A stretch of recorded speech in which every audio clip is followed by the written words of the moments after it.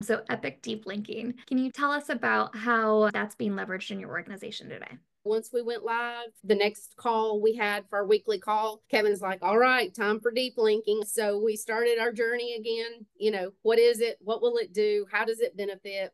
With deep linking, so important with the Epic embedded link.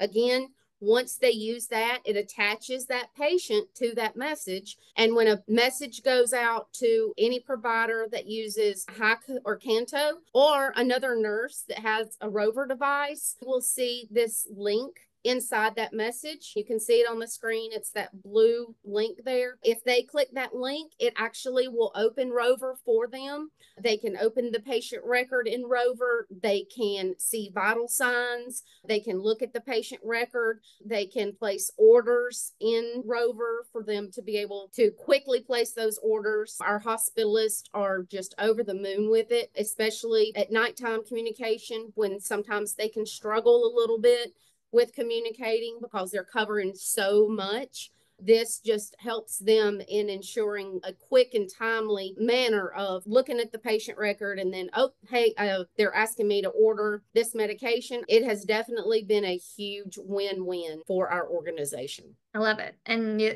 touched on something that's a little bit of a hot button issue for many health systems right now due to the recent changes from CMS and Joint Commission around placing of orders. So it sounds like deep linking is solving that challenge within your organization while you're working through policy changes. Is that right?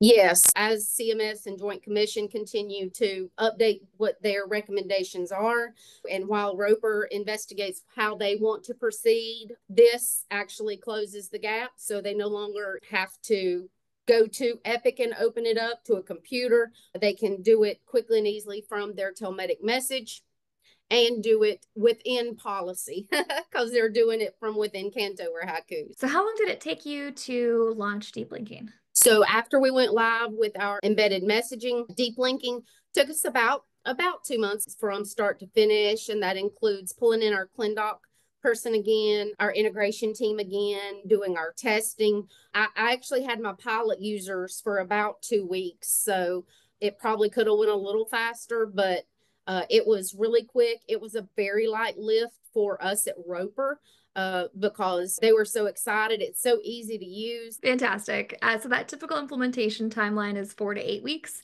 That can be decreased, especially if we're doing it in conjunction with embedded messaging.